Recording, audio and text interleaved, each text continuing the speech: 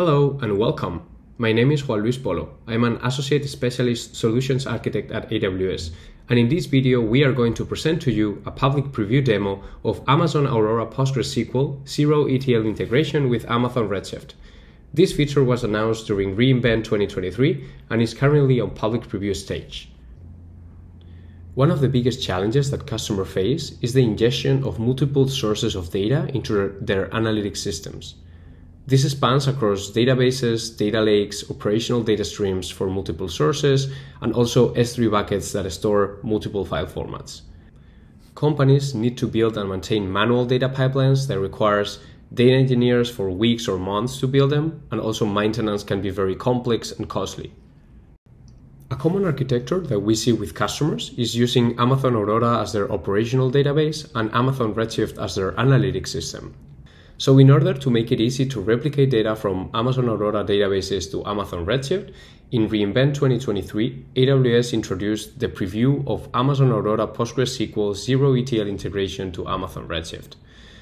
This feature syncs transactional data from Amazon Aurora into Amazon Redshift with change data capture in near real time. You can replicate data from multiple Amazon Aurora database clusters into the same Amazon Redshift instance to derive holistic insights across several applications. This integration enables Amazon Aurora customers to run near real-time analytics and machine learning on petabytes of transactional data by offering a fully managed solution for making transactional data available in Amazon Redshift within seconds of being written into Amazon Aurora. This eliminates the need for customers to build and maintain complex ETL pipelines. The purpose of this video is to show a demo of how to set up this public preview Zero-ETL integration step by step and see how it's replicating data in near real time. During the demo, we are going to show you how to correctly set up the Zero-ETL integration, which is represented in this diagram. There are several prerequisites to fulfill in order to set up the Zero-ETL integration. First, configure the Aurora PostgreSQL source with a customized DB cluster parameter group. Second, configure the Amazon Redshift serverless destination with the required resource policy for its namespace. Third, update the Redshift serverless workgroup to enable case-sensitive identifiers. And finally, configure the required IAM permissions. There are two options for setting up all the prerequisites listed before. First, manually configuring all the source and target parameters. And the second option would be Fix It For Me option.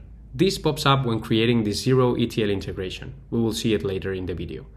And this way, the AWS console will make all the necessary API calls under the hood for you. As a very important note, for this preview version of this integration, you must associate the cluster with the custom DB cluster parameter group while creating the cluster. You cannot perform this action after the source Aurora PostgreSQL database cluster is already created. This means that the Fix It For Me option will only work for the Redshift data warehouse target for this preview version of the integration. Let's get started with the demo. To set up the Zero-ETL integration, since it is in public preview, you must create an Aurora PostgreSQL database provision cluster within the Amazon RDA's database preview environment in the US East 2 Ohio region. In the AWS console, navigate to RDS and then scroll down and click on Preview Environment. First step to set up the Zero-ETL integration is to create a cluster parameter group. So on the Amazon RDA's preview console, left menu, click on Parameter Groups, then click on Create New Parameter Group. Select PostgreSQL DB family Aurora PostgreSQL 15, the type DB cluster parameter group, and add a description and click Create. Select the new parameter group and under Actions choose Edit. Then set the following Aurora PostgreSQL cluster parameter settings. RDS logical replication to 1, Aurora enhanced logical replication to 1, Aurora logical replication backup to 0, and then Aurora logical replication global DB to 0. Enabling enhanced logical replication automatically sets the replica identity parameter to full, which means that all column volumes are written to the write ahead log. After changing the parameters, click on Save Changes, And now is the turn to create the database. Choose Databases in the navigation pane, then choose Create Database, and for engine options, choose Amazon Aurora. For edition, choose Amazon Aurora PostgreSQL compatible edition, and for available version, choose Aurora PostgreSQL compatible with PostgreSQL 15.4 and Zero-ETL support. For templates, select production, then enter a DB cluster identifier. Under credential settings, set the master password, or you can also use the option to auto-generate the password for you. Under instance configuration, memory optimized classes has been chosen for this demo, selecting DB R6G 2x large instance type. Scroll down to additional configuration, and for DB cluster parameter group, choose the parameter group that you created earlier. After that, scroll down and click on Create Database. In a few minutes, this should spin up an Aurora PostgreSQL cluster with one writer and one reader instance, with the status changing from creating to available. This Aurora PostgreSQL cluster that we just created will be the source from the Zero-ETL integration. Next thing we need to do is to create a named database in the Aurora PostgreSQL cluster. When setting up PostgreSQL, you get 3 standard databases out of the box: Template 0, Template 1, and Postgres. The named database for the Zero-ETL integration is required to be created using Template 1 and not Template 0, which is the default one when creating the named database in the cluster creation step. So, to create a new named database using the create database statement within the Aurora PostgreSQL cluster, we need to connect to the cluster writer endpoint and run the SQL command there. The following instructions from the AWS official documentation shows in detail how to create an EC2 instance in a public subnet within the same VPC as the Aurora Postgres cluster. This way, you can SSH the EC2 instance from your local machine and safely connect to the Aurora PostgreSQL cluster to create that named database that we need. Now, from a terminal or using AWS Cloud Shell, SSH into the PostgreSQL cluster and then run the following commands stated on the blog to install PSQL and then create the new database.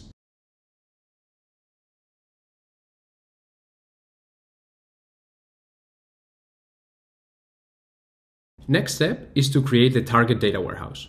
We will be creating a data warehouse using Amazon Redshift serverless in preview. 2 requisites for that. You must create your target data warehouse in preview on the Preview 2023 tag, and also you must create your target data warehouse in the US East Ohio AWS region. To create the warehouse, navigate to the Amazon Redshift console. On the left pane, select Serverless Dashboard, and then select button Create Preview Workgroup within the Serverless Dashboard. Set the name of the workgroup. You can also set the maximum capacity of the workgroup in increments of 8. For this case, we chose 8 RPUs. Then you create a new namespace, you set the name of the new namespace. And finally, click Next, and in the Review and Create step, click on Create Workgroup. Once the workgroup and namespace are available, navigate to the namespace configuration and select the Resource Policy tab. Then choose Add Authorized Principal. You can enter the ARN of the AWS user or role, or the ID of the AWS account that you want to grant access to create Zero-ETL integrations. Next, click on Add Authorized Integration Source. Specify the ARN of the Aurora PostgreSQL cluster as the authorized integration source, since it's the source of the Zero-ETL integration. Amazon Aurora PostgreSQL is case sensitive by default, and Amazon Redshift is case insensitive by default. In order to set up the Zero-ETL integration, we need to make our Redshift serverless workgroup case sensitive. We can modify the parameter using the AWS CLI, since the Amazon Redshift console doesn't currently support modifying Redshift serverless parameters values. The command line to change the parameter value is provided in the AWS official documentation, as seen in the demo, and in this case I am using AWS Cloud Shell to modify the parameter. As a next step to create a Zero-ETL integration, your user or role must have attached an identity-based policy with the appropriate IAM permissions. The following sample policy from the AWS documentation allows the associated principal to perform the following actions. First, to create Zero-ETL integrations for the Aurora DB cluster, view and delete all the Zero-ETL integrations, and also create inbound integrations into the target data warehouse. You can go ahead and copy the provided sample policy. Let's create the policy in the AWS account. Navigate to the IAM console and on the left menu, click on Policies. Next, click on Create Policy. We are going to modify the JSON code directly. And now you can paste the sample policy from the AWS documentation that we just copied. We have to modify the region, AWS account, Redshift endpoint, and Aurora cluster endpoint from the sample. Important note from the AWS documentation, make sure you include the preview prefix in the RDS ARN, and also note that the ARNs from Redshift provisioned and Redshift serverless are different. Now click on Next, set a name and a description for the policy. You may see errors related to the preview prefix that I mentioned before, but that's completely normal. And now you can attach this policy to any user or role that needs to have permissions to create Aurora PostgreSQL Zero-ETL integrations. As we mentioned at the beginning of this demo, for this preview version of the integration, you must associate the Aurora Postgres cluster with the custom DB parameter group when creating the cluster. You cannot perform this action after the source DB cluster is already created. That's why we need all this manually configuration for the cluster parameter group for the source. However, the target data warehouse parameter could be fixed automatically by the AWS console. So first, let's see how this Fix It For Me option works. Navigate to the RDS previous console and select Create Zero-ETL integration. Give the integration a name and click Next. For the sources, select Browse RDS databases and select the Aurora Postgres cluster and also enter the name database that we previously created. Next, select the target Redshift data warehouse. I created a test target data warehouse that do not have the parameters fixed, just for the purpose of the demo. You will see this message that asks you to fix the resource policy and the case sensitivity parameter. So let's select Fix It For Me. With the Fix It For Me option, the AWS console will make all the necessary API calls under the hood for you, so you don't have to manually modify the target parameters.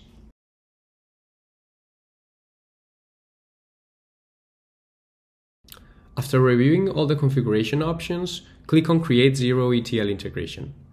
You will need to wait until the Redshift target is fully configured to actually create the integration.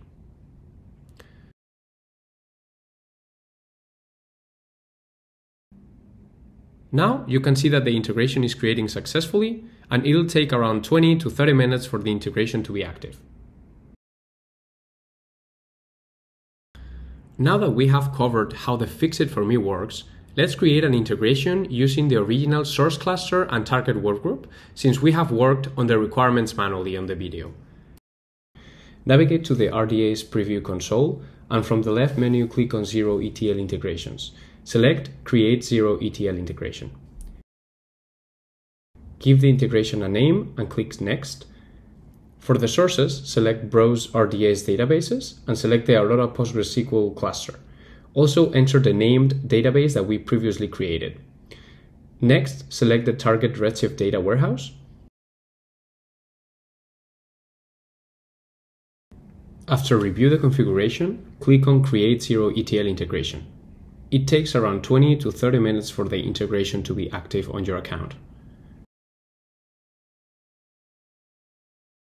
Now that the integration is active, let's create a database in Redshift and query the data replicated from the Aurora database. Navigate to the Query Editor v2 in Redshift and connect to the Redshift serverless workgroup. We are going to use the SVV integration system table to obtain the integration ID to create a database in Redshift where the data will be replicated from the Aurora DB cluster. Query the SVV integration table, get the integration ID, and use the Create Database command as shown in the video. If we navigate in the left menu, we can see that the database has been created as expected. Let's generate some data in the Aurora PostgreSQL database that can be replicated into the Redshift warehouse. Use your local terminal to connect to the Aurora Postgres cluster, as we did before. using the following command, create the table nation with the primary key nation key. Now let's enter some dummy data as shown in the video. Navigate back to the Redshift console and refresh the database in Redshift to see what happens. The table nation now is replicated, and if we query the table, we can see that the data that we just entered in the Aurora PostgreSQL cluster is now in Redshift. The system table SVV integration activity displays details about completed integration runs that happens under the hood. As a final check that the replication happens in near real time, let's add a new value in our Aurora PostgreSQL nation table and query the table again in Redshift Query Editor v2. The new row is in Redshift seconds after inserting it in the source. This data replicated from Aurora can be used in queries that join tables from other Redshift databases too. Regarding monitoring the state of the Zero-ETL integration, there are several options to obtain metrics on the performance and status of the integration. Navigate to the Amazon Redshift console, select Zero-ETL integrations, and there you can choose the Zero-ETL integration you want to display Amazon CloudWatch metrics related to that integration. These metrics are also directly available on Amazon CloudWatch. For each integration, there are two tabs with information available: integration metrics, with metrics such as the number of tables successfully replicated and lag details, and also table statistics, with details about each table replicated from the Aurora PostgreSQL to Amazon Redshift. In addition to the Amazon CloudWatch metrics, you can query the following system views and tables, which provide information about the integrations: SVV integration, which displays details about the configuration of the integrations; sys integration activity, which displays details about completed integration runs; and finally, SVV integration table state, which displays details about table-level integration information. This concludes our demo on Zero-ETL integration from Amazon Aurora PostgreSQL to Amazon Redshift in public preview. Hope you like this feature as much as we do, and thank you so much for watching.